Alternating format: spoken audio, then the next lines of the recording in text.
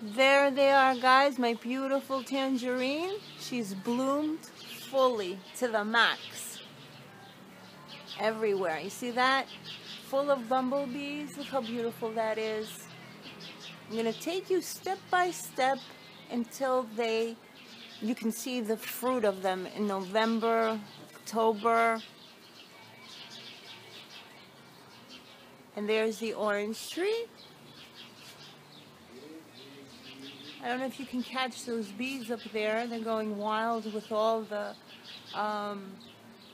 nectar from the flowers.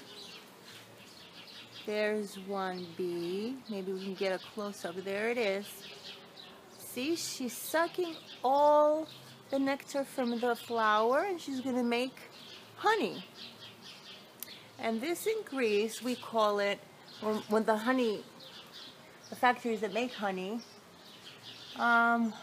this is called anthomelo, which means it's honey from flowers. It's rich in vitamins and minerals, a lot of iron in that honey. Beautiful.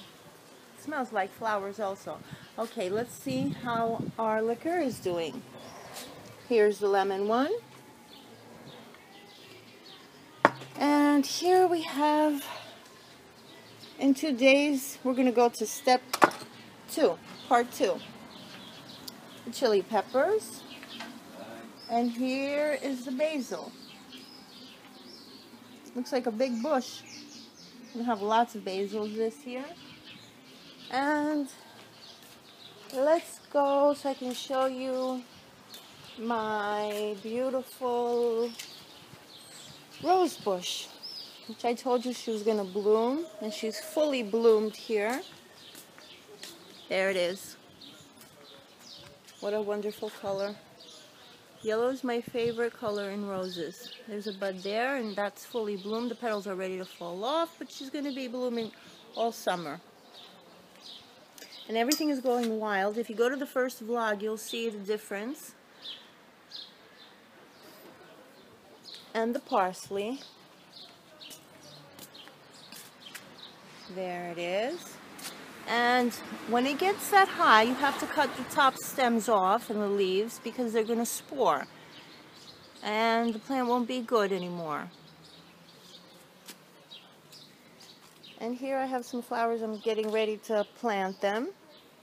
Because my sister yesterday said she was going to go and buy, I think they're called, what are they called? Forgot now. Can't remember. I'm going to show you how the celery is going.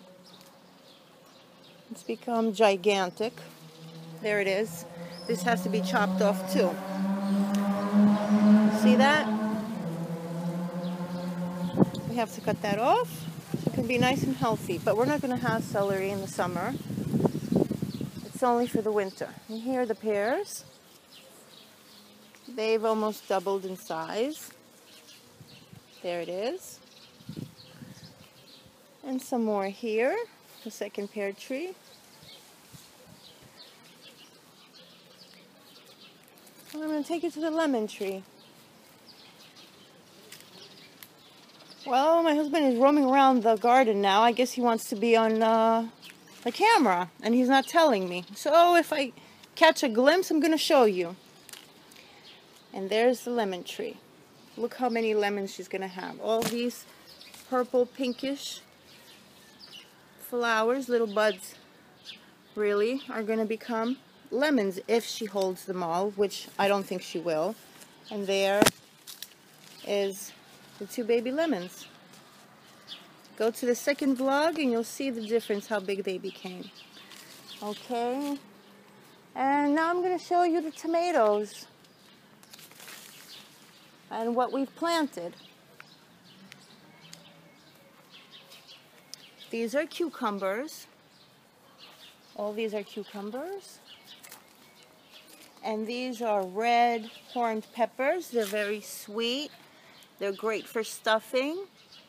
And they're great for dill. And this is eggplant. Some eggplant there. And these are green peppers. Like that. And here are the tomatoes, lots of tomatoes. There's a little flower right there. You see that yellow thing? That's a tomato, the beginning of it. And we're planting, we're planning to plant, a neighbor of mine gave me these really rare tomatoes. They're really tiny. We'll see how they're gonna go. They're purple, like the cherry tomatoes, but these are purple, and they say that they're very sweet. They're much sweeter than the other kind. And the oregano is on fire, like that. You see? And what did I want to show you? Oh yeah, the roses, my rose bushes. The ones I told you they were red, but they're not red. They're hot pink. There's one there. They're very, very fragrant. That's one. And this one is white pinkish. There's her bud. So every week we're going to be going step by step until you see these oranges become these flowers becoming oranges. There's another bee. There she is, sucking all the nectar. Right there. There's another one. There, right there. Drinking away. And I'm going to show you, see all these petals everywhere?